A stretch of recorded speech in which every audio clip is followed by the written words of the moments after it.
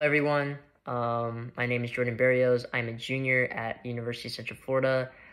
Today, for my Comp 1000 class, I will be discussing 4 chapters and talking about 4 takeaways that really put emphasis on my part about each chapter. So the 4 chapters are Chapter 1, Nature of Communication, Chapter 10, Group Leadership and Problem Solving, Chapter 12, Organizing Your Speech, and Chapter 15, Delivery.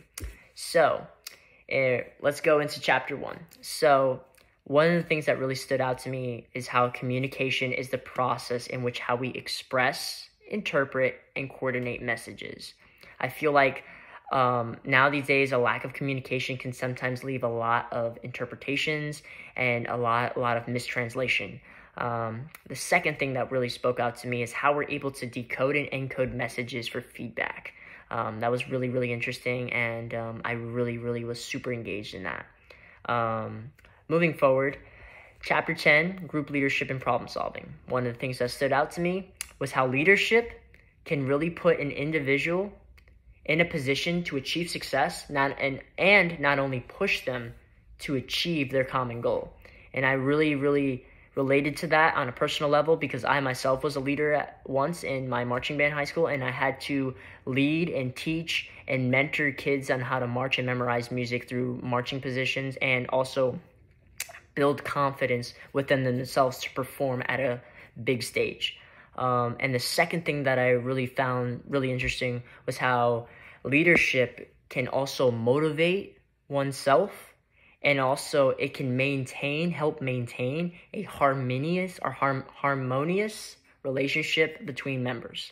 And that's really important, especially in anything to, I think, relationships and building that personal relationships really puts that friendship into someone, and also develops character as a leader. In Chapter 12, Organizing Your Speech, this is the fun one. So I think if you're going to give off a speech in general, you want to have to engage your audience. It's very important to engage your audience and basically interact with them. With that interaction with them will cause an engagement, and also it'll be easy for you to transition between topics as well. And the second thing that I found that was really interesting is how to practice for a speech.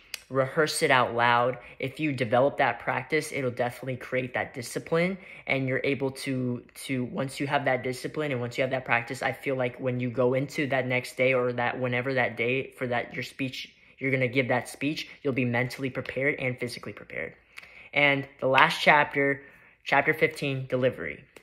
One of the things that really stood out to me is when you're presenting a speech is to have that engagement with your audience, which is really important, because then it's going to, having that engagement is going to push the speech to a whole new level, and it's going to be more effective. So having an effective speech and having the ability to push your audience and having that gravitation, being like, wow, this was a really good speech, it speaks beyond measures. And having something that's effective, and something that really generates curiosity, but also generates a new way for someone to be really intrigued about something, that goes beyond measures, like I said before. And the second thing and the last thing that stood out to me in this chapter is your ability to sound natural when giving a speech. I feel like a lot of people now these days, especially public speaking, and when they're having presentations or group presentations, a lot of people clam up and a lot of people sound like a robot.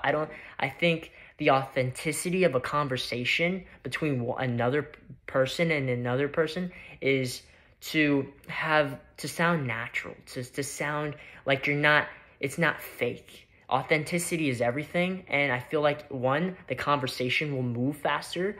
2, you guys will relate on different things, and it definitely 3 will build that personal relationship, just as in Chapter 10, going back into Chapter 10 and really establishing that communication, like in Chapter 1 and Chapter 12, organizing that way of communication can really help you guys develop a sense of friendship and leadership and anything to build character in a person. And I really do put emphasis on building character, because I think that's really important in life to have.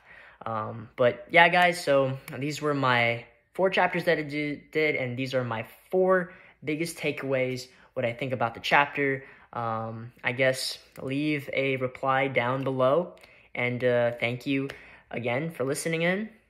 I hope you guys have a wonderful day, and stay safe.